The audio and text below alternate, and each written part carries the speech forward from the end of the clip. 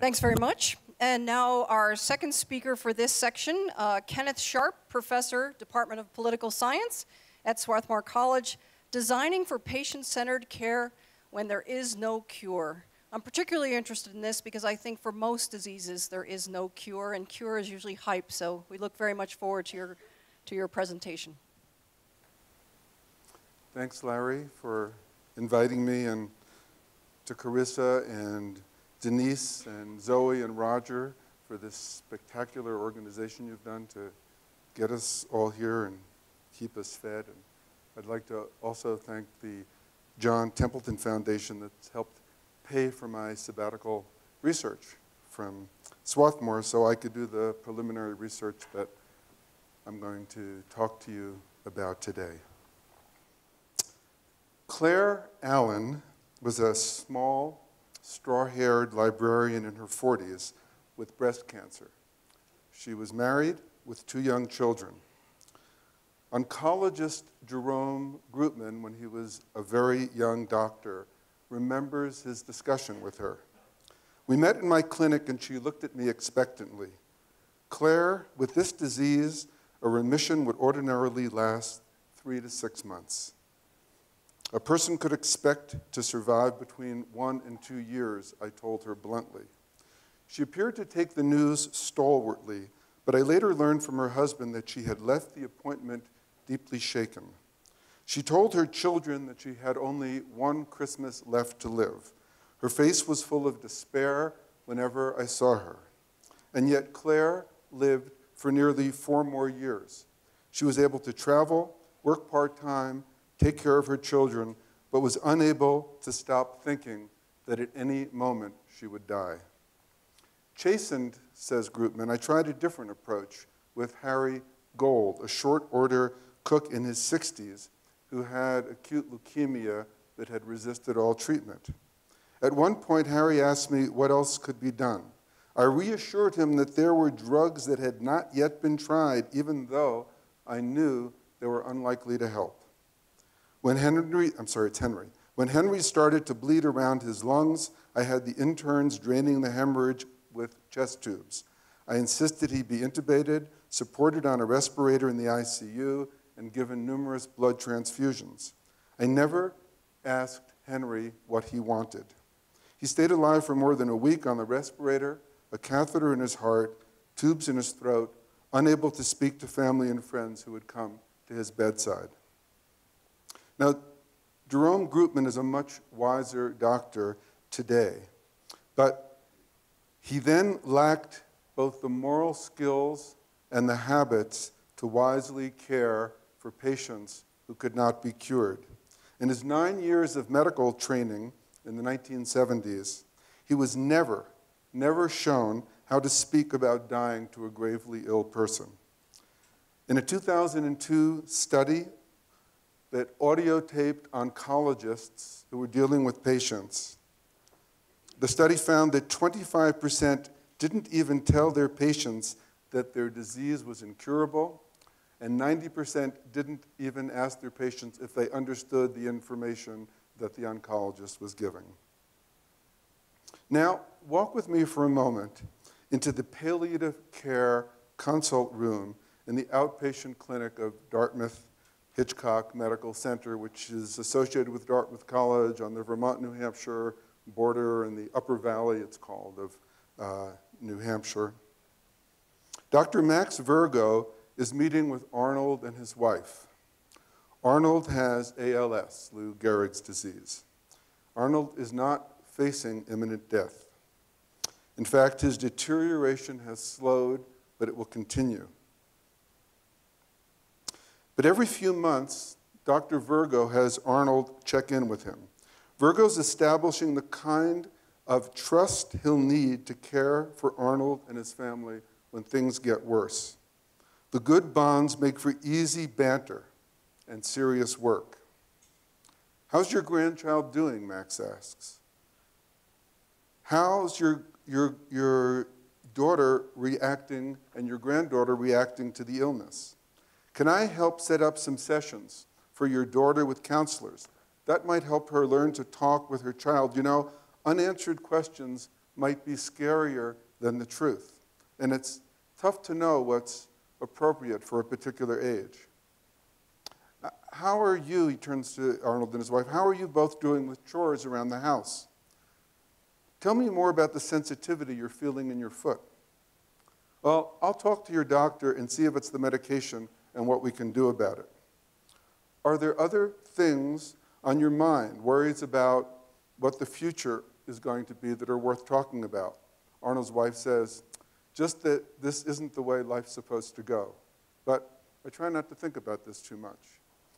Max asks, do you think there's a bigger purpose to any of the things that's happening? Do you guys have a spiritual faith or belief in a higher power? No, says Arnold's wife. We used to argue over little things, though, but we don't anymore. Now, Dr. Virgo doesn't do this kind of work alone. He's part of a palliative care team. And earlier that morning, in the morning huddle, which takes place every morning at Dartmouth-Hitchcock in the palliative care service, he's sitting around a table.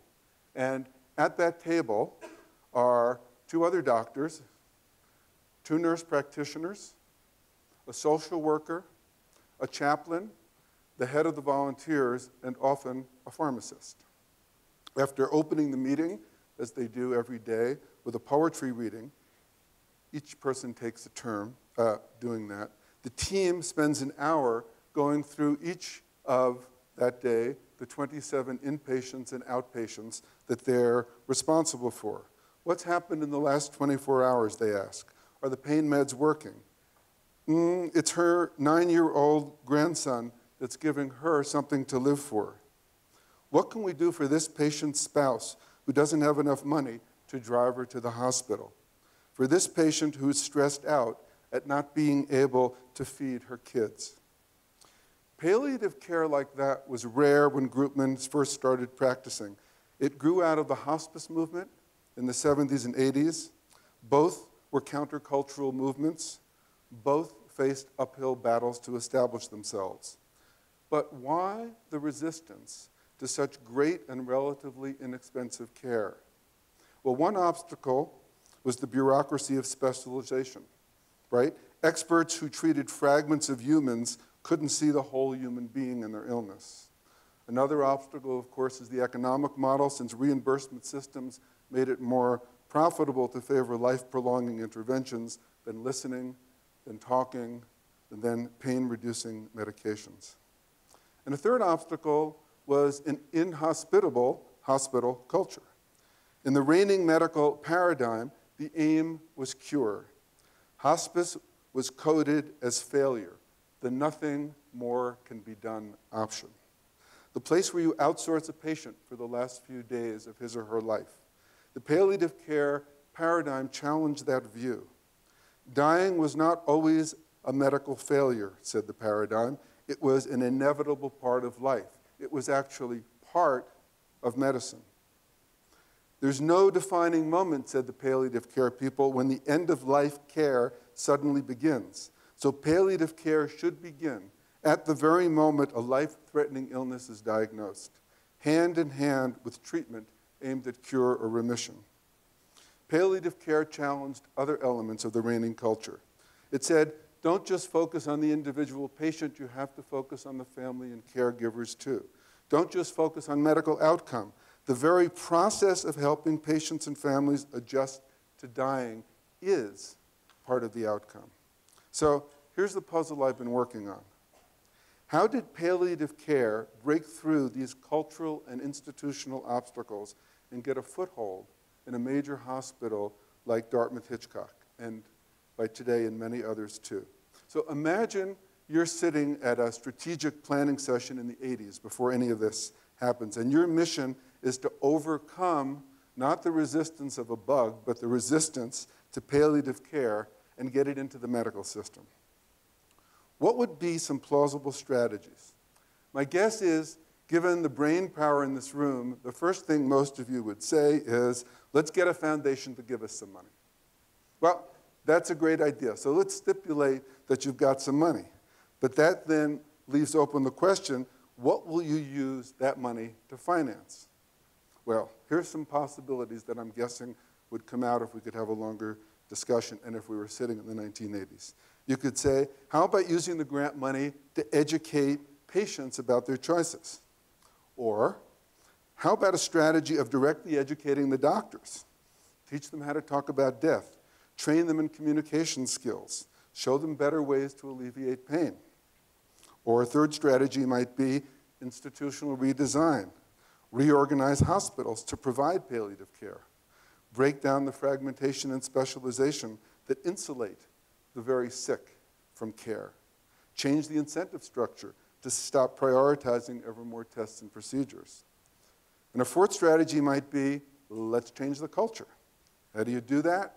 In this room, my guess is people would say, do the research, right? If palliative care reduces pain and suffering, if it allows more patients to choose their end-of-life care, we'll have evidence to change the culture, and we'll convince the skeptics. I'm sure you could come up with more ideas, but let's play with these. So, the strategy of inform the patient to improve care made such good sense that in 1985, the Robert Wood Johnson Foundation put $29 million behind a 10-year project to do exactly that. The acronym of that project was the Support Project. And what the researchers did was first document patient preferences and showed that they had little impact on care, and docs generally didn't even know them. They documented the fact that high levels of relievable pain were common, even among actively dying patients. And then they designed an intervention. Skilled nurses would give patients information on their prognosis and how likely they would survive 6 months. They informed the patients of their choices. They put patient preferences right in the doctor's charts for the doctors to see. The prediction was this intervention would bring a decrease in patient pain. More patients would be enabled to die at home. There would be, which was a strong patient preference. There would be a decrease in the time they spent in undesirable states, like on a ventilator or in a coma. There'd be an increase in doctors' understanding of patient preferences and an increase in orders against resuscitation, DNRs. So nationally, this support study had a huge impact. It unleashed a wave of media criticism about the bad care that physicians were giving to dying patients. But the inform the patient strategy itself failed dramatically. It had no impact on the care processes, no impact on patient outcomes, no impact on costs. For example, where a patient died at home or in the hospital wasn't determined by preferences, but by the availability of hospital beds. The patients and doctors only rarely discussed patient preferences, and when patients did have advanced directives, they had no measurable impact on the care that was actually given. I talked with Joanne Lynn, a medical doctor who was one of the principal investigators in the support study. And reflecting back on the results, Lynn told me, you know, I didn't think it would create nirvana, but I didn't think it would have no effect. It was hard for people to swallow. The assumption was if you tell patients what they're up against, then all will be well. Then the great hand of God came down and ironed this study flat. That was 10 years' work that she put into that study. But why didn't the inform the patient strategy work? A useful way that Lynn put it to me was this: the glide path was more important than the decision making. The glide path was like a cultural and institutional default which pulled patients toward ever more treatments.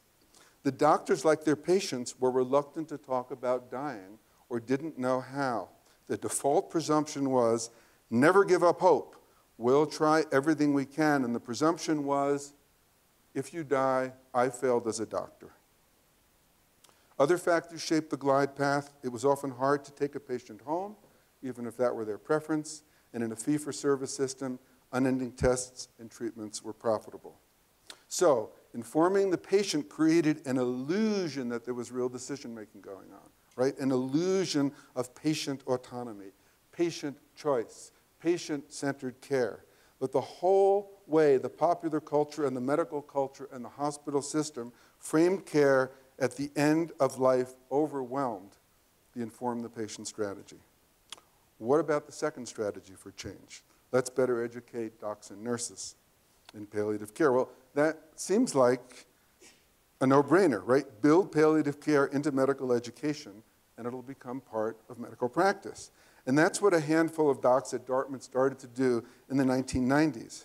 They were already interested in palliative care there in the late 80s, but they were further energized by the arrival for a few years of Joanne Lynn from the support study and one of the other support studies heavyweights, a woman named Dr. Joan Tenno. Their mentoring and the prestige and buzz around the support project encouraged creative experimentation by some of the docs in the medical school there. There was no field of palliative care, so the doctor-teachers did a kind of bricolage. They pulled from the field of pain management, from geriatrics, from hospice. For example, Dr. Sarah Goodland, a geriatrician, and a few of her colleagues began inventing medical school classes to teach the rudiments of palliative care. They did role-playing so med students could practice giving bad news. They organized volunteer work and observation in the local hospice. They invented a train the trainers class to teach faculty how to have conversations with patients and then how to teach this to their students. Oncologist Joe O'Donnell teamed up with the local hospice director, Marie Kern, in 1996 to create a full-day seminar for third-year students entitled Living with Mortality, a Medical, Moral, and Spiritual Examination. But there's a puzzle here.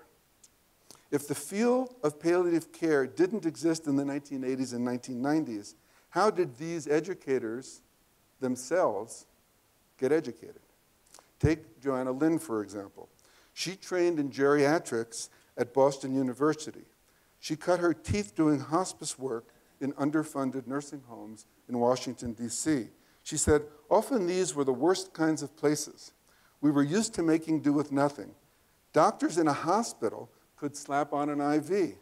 Ask a pharmacist to mix something else up.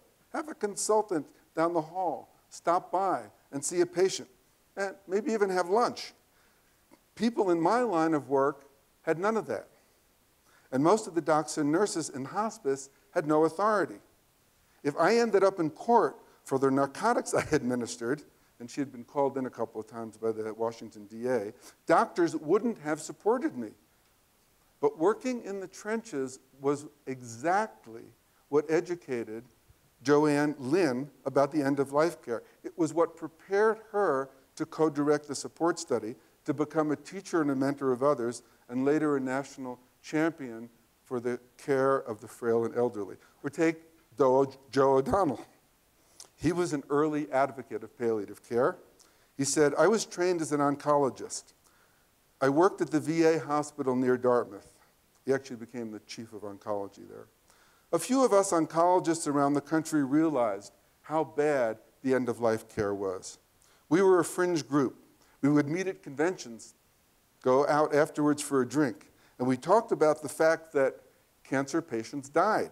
Now, this may seem obvious to you, he says to me. This may seem obvious to you, but it was not talked about by oncologists. For most oncologists, the thought was, if only they'd lived another month, we would have discovered the cure. Joe and a friend wrote an article called View from the Fringe. We said that if you ask oncologists what they do, the standard answer is, we give chemotherapy. We argued, we don't just give chemotherapy. Today, O'Donnell, in his early 70s, is at the center of medical school efforts at Dartmouth to teach compassionate care. He's a role model for many students and other docs, but he first educated himself about palliative care in the 80s because he saw the need and no one else was doing it. Or take Marie Bacchitis. As a young nurse in the cancer wards, she was told, don't give patients opioids unless they really have pain. You don't want to create an addiction or feed one. Bacchitis says, denying them an opioid because it might be addictive? I can't go back and repair the harm I may have caused those patients, said Bacchitis, but now I do all that I can to make it better for my patients. With these efforts comes some sense of absolution. Bacchitis' specific interest had been in pharmacology and physiology of bone marrow transplants. That's what motivated me, she said. But when you start talking to patients, the ones that don't make it and the ones that do, you realize there are more important things in pharmacology and physiology. I remember a story she said in Time magazine. we are curing cancer. But no one was talking about the people who were not cured, which is the majority. This fueled indignant feelings, outrage in me. I felt we needed to give these people a voice. So in the early 1990s, shortly after she started work at Dartmouth, she learned pain management and research skills from a psychologist, Dr. Tim Ailes. She teamed up with people like Joanne Lynn and with Sarah Goodland and Joe O'Donnell to learn palliative care skills. And by the late 1990s, she became a central actor, as we'll see, in the reform effort. So the education of the educators was important, but the classroom was in the school of hard knocks. It was learning in spite of the system and not because of it. It was learning through trial and error. And above all, it was learning from the stories and suffering and aspirations of the patients and their families. So these pioneers struggled to find ways to expand education. And because there was no official field of palliative care, no practice of palliative care in the hospital, the med students and the residents could not learn by doing. They spent a decade, most of the late 80s and 90s, trying to establish a palliative care service at the hospital. And that effort, actually 3 distinct efforts, foundered. Then in 1997, they gained a toehold by making common cause with the end-of-life activists in the hospice movement, people like Marie Kern. So in December 1995, Marie Kern's opinion piece appears in the local Valley News. "We have so gritted our teeth against the end of life," she wrote, "that we fail to live it." She's head of hospice in the area at that point. "In our denial and fear, we ourselves missed the opportunity for a peaceful and pain-free transition from this life to whatever next.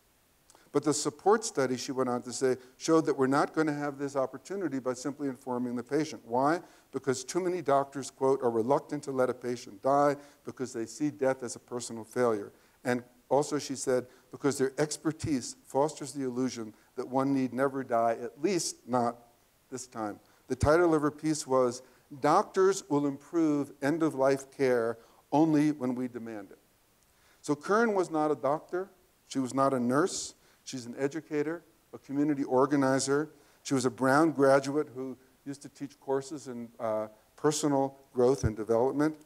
She explains that her life took a turn one day. She remembers sitting on a hill in Pomfret, Vermont, reading Elizabeth Kubler-Ross's very powerful book, 1969 book called On Death and Dying.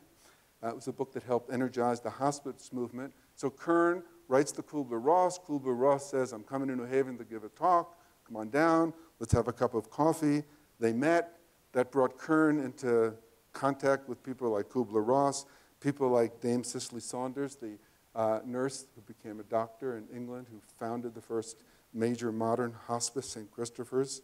And in the early 1980s, Kern moved into action. She created a local hospice program first in Peterborough, New Hampshire, with volunteers. She was then hired in the Upper Valley area around Dartmouth to head the hospice. And Kern's position was that she didn't want hospice to simply be a last-ditch choice for patients. "People afraid of dying," said Kern, "see it as a time of giving up. They see hospice as the death knell. The point is to help people earlier in their experience to feel in charge of their treatment choices, charge of where they want to be. But that meant getting to patients early in their diagnosis, and that meant getting hospice care into the hospital, not something that was outsourced in the last few days of life." So Kern joins forces with the palliative care advocates at Dartmouth. She teaches courses with them. She gets to know them. But the getting palliative care established in the hospital is still elusive.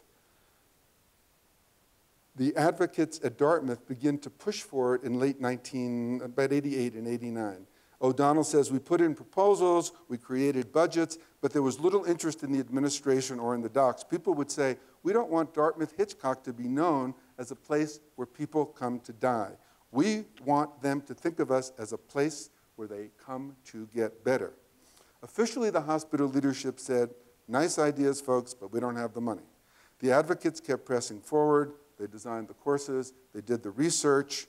They got major research grants. By 1997, said Marie Bakaitis, the perfect storm for change is brewing. There are initiatives at the med school and the hospital. O'Donnell is teaching with Kern on death and dying. The studies we did, the focus groups, gave us this incredibly rich data. She says it was becoming a local, regional, and national scandal that you have people in the hospital and you're torturing them. But how to get the hospital leadership to commit? That's when Marie Kern decided to pay a visit to Dorothy Byrne, a local philanthropist. Kern's immediate need was a mere $20,000, which she wanted to use so she could pay the doctors who were then volunteering in hospice a little something. But she hinted in this visit to Byrne that she had a larger vision. Byrne was curious. Kern spelled out the idea of a palliative care service at the hospital. How much would you need for that? Asked Dorothy Byrne. Oh, about $2 million, said Marie. I'd like to finance that bigger version, said Byrne. So, Kern then pitches the idea to Bob Greenberg, who's the head of the cancer center at Dartmouth. He's already sympathetic to the idea, and he thought he could make an economic case to the leadership because the data showed that palliative care increased patient satisfaction, and that would give the cancer center and the hospital bragging rights to bring more patients in. But I think above all, Greenberg felt it was the right thing to do. Oh, and by the way, Kern has a commitment of $2 million in her back pocket. So with the offer of the Byrne money, says Joe O'Donnell, the hospital got religion. So a door had been opened. It led through the cancer center into the hospital. In late 1997, palliative care advocates walked through it and got to work. So, last problem, a cultural problem. How does a countercultural program like this avoid being siloed in the basement of the hospital after it gets started? You know, another fragment of a highly fragmented, specialized bureaucracy. Let me put the problem of culture in very concrete terms as the people in palliative care saw it. The palliative care team is a consultative team. It doesn't have its own patients, unless they're referred by other docs. But docs who won't even use the D word with their patients weren't eager to refer. So now we've come to our fourth strategy of change. You've got to change the culture. How did the new team chip away at the culture? Data, evidence, research, yes. But evidence-based medicine would only take them so far in a culture of cure where patient death is considered doctor failure, where docs feared undermining the hope of their patients. But what's interesting here is the kind of project that Bakaitis and her colleagues set up, the kind of research design. The project was actually designed to win adherence amongst the other doctors, not simply because of the data, but because the team had the foresight to appeal to some concrete interests of the skeptical doctors and also the skill to woo their hearts and minds. It was called Project Enable, and here's how it worked. Fundamental to the design was that when patients walked through the door and were first diagnosed with cancer, they, on their return visit, would not only see the oncologist, but would see someone from the palliative care team. They would be offered, and most accepted this offer, a 4-seminar course, which would teach them the basic skills of decision-making, introduce them to the difficult choices about how to manage symptoms and stress. It was a course that Marie Kern designed. A nurse coordinator then coached them in navigating the system from the beginning to the end. The doctors and nurses on the team helped manage symptoms and pain and provided counseling. The hope was that treatments would bring remission, but when it came time to make tough decisions, they could get guidance from trusted nurses and doctors who'd been supporting them for months. And the team got funding for the Enable project from the Robert Wood Johnson Foundation because the failure of the support project led it to create a new project to bankroll new experiments in palliative care, and it put that project under the direction of a very skilled and very persuasive palliative care physician named Dr. Ira Byock. So how did they resolve the referral problem? Well, the Enable project gave the docs an extra incentive to refer their patients. Dartmouth was what is known as a designated cancer research center. That meant it got huge grants every 5 years from the National Cancer Institute, but it could only get those grants if it could prove that it was actively doing research, and one of the measures of proof were the number of patients in research trials.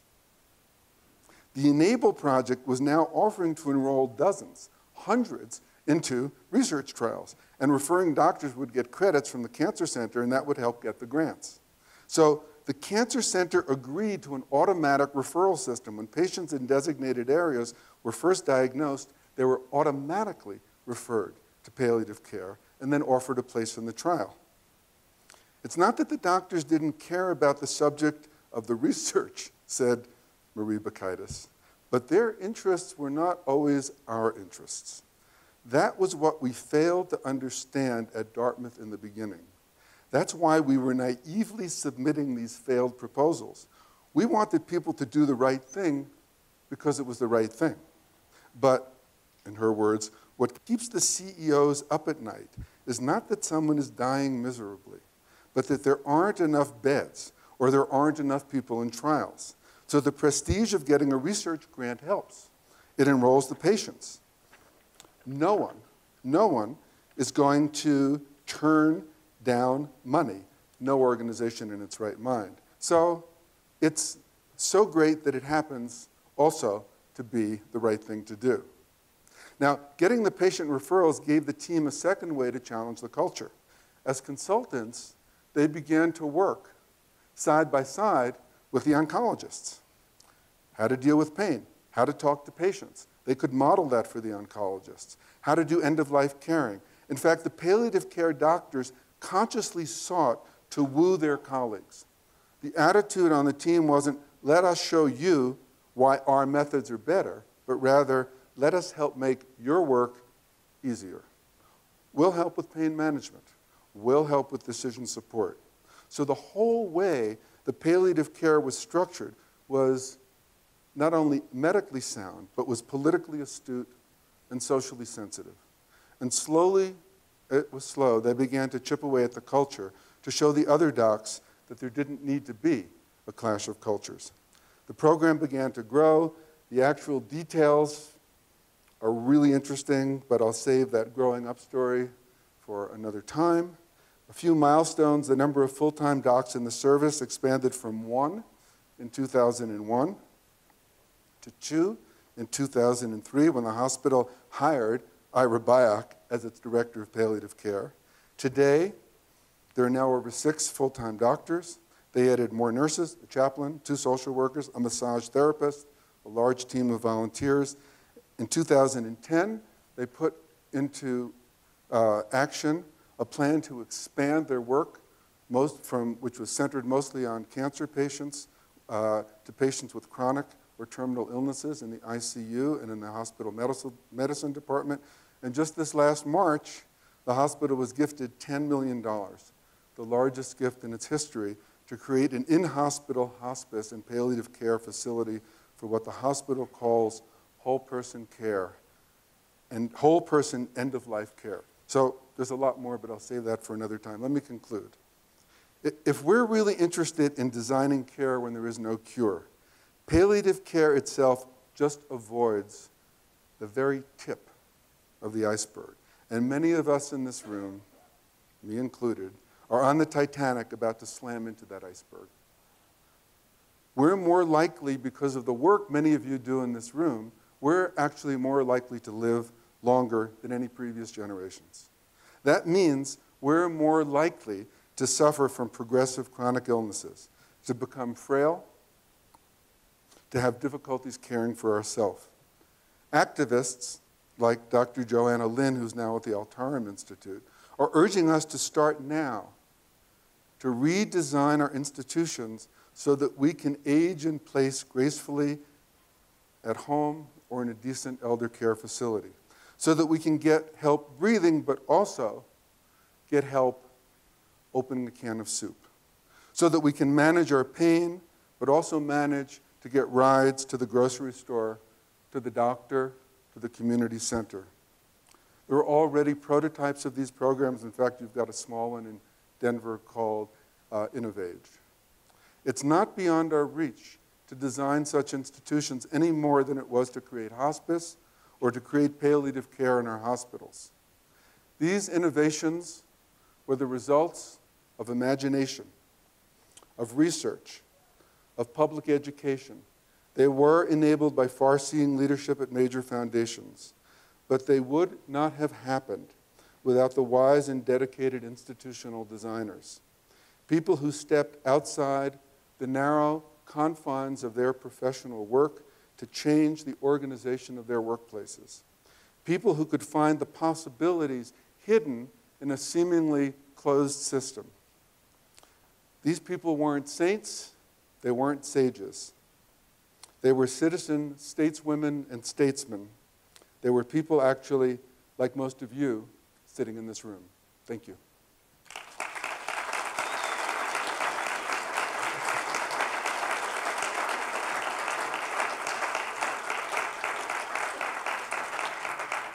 So we'll take 2 questions because we're running out of time here. So we'll have one there. And the second one. So, Ken, thank you very much for that very powerful story. So, as a continuation of our conversation at dinner last night, I wonder how you would think about this and your magnificent work on practical wisdom that you've done.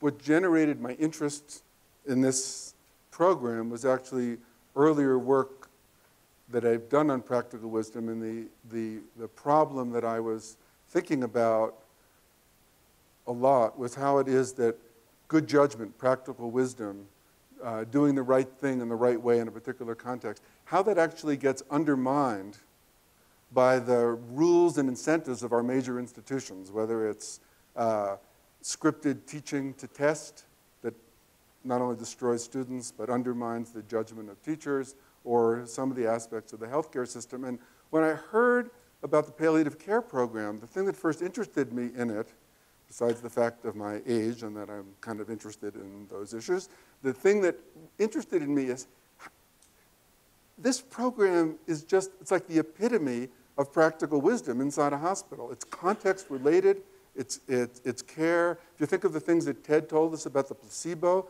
effects, right, of simply holding someone's hand and having a conversation with them and actually caring for them, that's what a placebo effect, but it raised the numbers of adequate results to 62%. So here you've got this kind of care which depends on knowing each patient and their context and developing trust and figuring out how to readjust and recalibrate what you're going to do, not only technically, but what to say and how to say it and deal with their family. It was practical wisdom on steroids.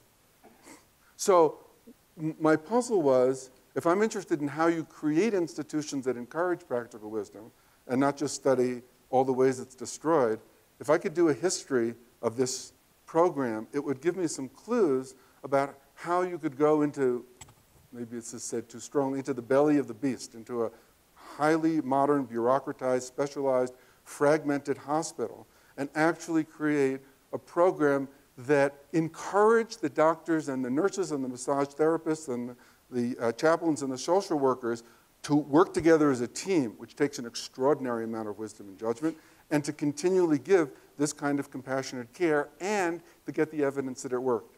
So I wanted to do a case study that showed that was possible. That was how it was connected. I'm struck by, thank you very much for a wonderful talk. Welcome. Really powerful. I'm struck by the counterculture development of this program that came in my thinking about this on top of the AIDS epidemic, where the medical community failed the folks that were dying from AIDS, and there was a huge public, cultural response to that in caring for those folks outside of the current medical establishment, and how that might have impacted and empowered people to look at the whole person and to take that dying phenomena into our life systems and our medical systems. I didn't mention that. I thought about it, haven't studied the connection, but that comes at exactly the time when hospice is also being introduced in the United States, starting in the late 1970s. Right? It comes over from England and it begins to grow, and it's exactly the time when the care for AIDS patients demands. The care for AIDS patients for many years was really palliative care, outside the hospital system. Right? In that sense, it was like hospice. It wasn't that necessarily it was outsourced; it's the hospitals wouldn't deal with it. Right? So, I think that's another extraordinary example of exactly just the creation of the care, but the training of the people and the doctors and the luring of doctors in, right? The bringing of them in and the convincing them to do this and teaching, totally countercultural, right? And then the counterculture begins to move into the system, not just because of the medical changes, but because of the political changes and the demographic changes, which we're now seeing the results of much more clearly than we did even inside the 1980s. But I think that's another powerful example of change that involves research, technique, money, but at its heart, we're community organizers. We're people who said, we're not going to depend on the establishment. We're going to do it ourselves. We're going to organize it ourselves. We're going to make this happen. And what they made happen then grew. And they made themselves heard, and that also empowered them by doing it. So we're out of time. Great. Thanks Okay. very much for empowering us.